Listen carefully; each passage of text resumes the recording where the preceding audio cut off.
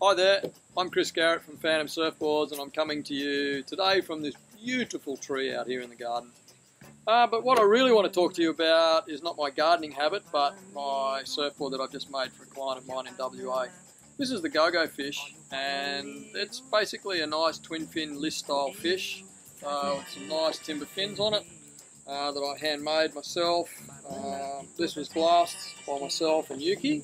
And this board itself will end up living in its life in WA and surfing over there. What I like about this board is the cut laps that we've done in the glassing. We have a nice resin loop as well. The timber fins, of course, but most importantly is the rails of the board and the shape of the board. Rocker-wise, it's quite a flat, even rocker.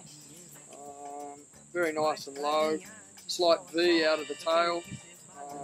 And a slight concave under the front foot. The rails are down and they spiral towards the tail. I'm just feeling the rails now to see what they feel like, but that's how they are. So that way the rails gets thinner and thinner in the tail. That allows the rail to set and allows the board to turn and come around nice and tight. This will head off in the next few days. Thanks for watching my video and look forward to seeing you again soon.